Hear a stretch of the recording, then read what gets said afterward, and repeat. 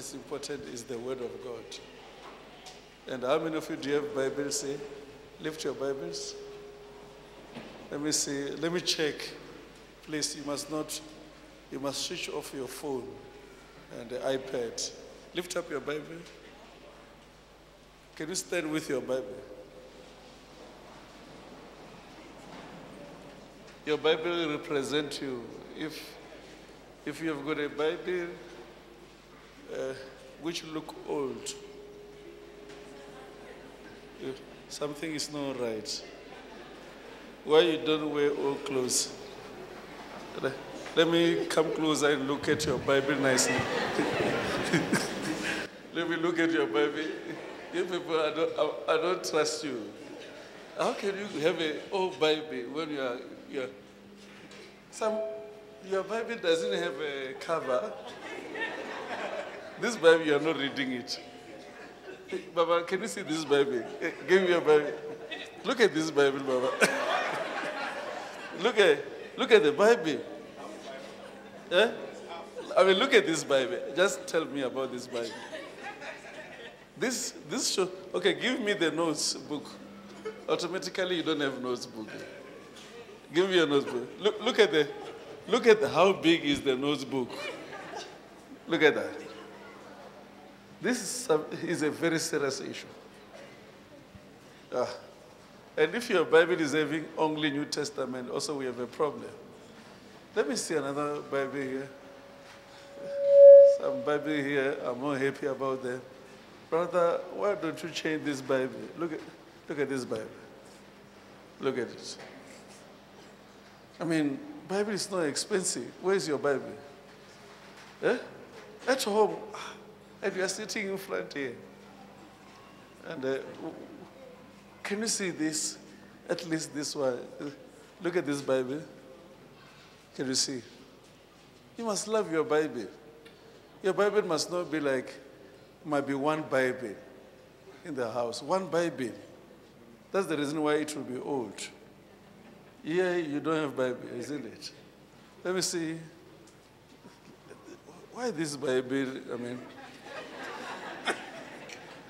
I'm sure you people, you understand what I'm saying.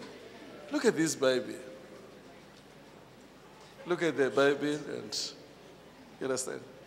Because the Bible represents you. It really represents you, Mama. Where's your notebook? Let me see. Yeah. Where's your notebook? Where do you get revelation? Where do you write your revelations? I love that Bible. Say, at least I love it. You can hear. I mean, you must have 2 or 3 Bibles. They're not expensive. How much you bought this? 500. It's a shame to us who are Christians coming to church without Bible. I mean, some of us, they have their bones. And they cover them nicely. And they cover them. They put them nicely. Christians have what? Let me look at your Bible there. Can you see, there's still some people, when they come to church, they march like soldiers. I mean, like this. Let me see your Bible. Let me check your Bible.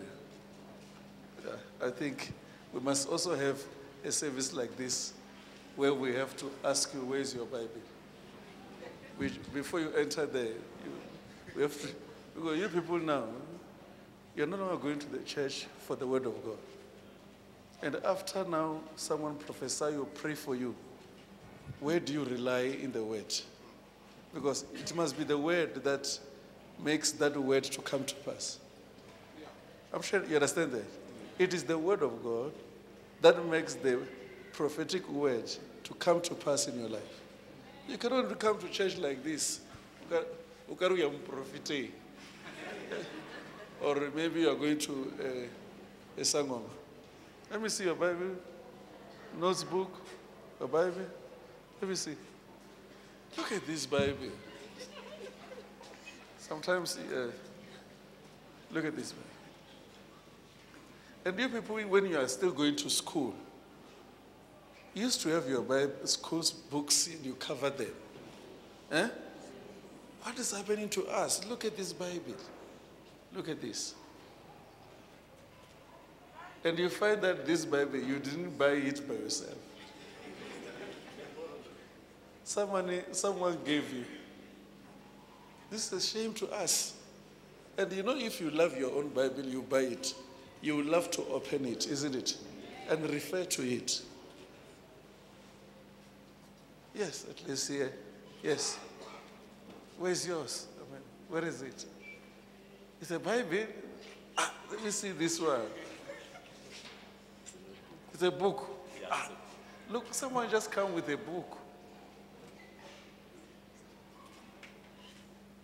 This shows how far are we spiritually. How far are we? If you want to see people who are very much incarnated in spirits, you see them wearing this, wearing that, wearing that. Otherwise, they call it joy, joy, joy. They can even frighten you. So this Bible shows us how far are we spiritually.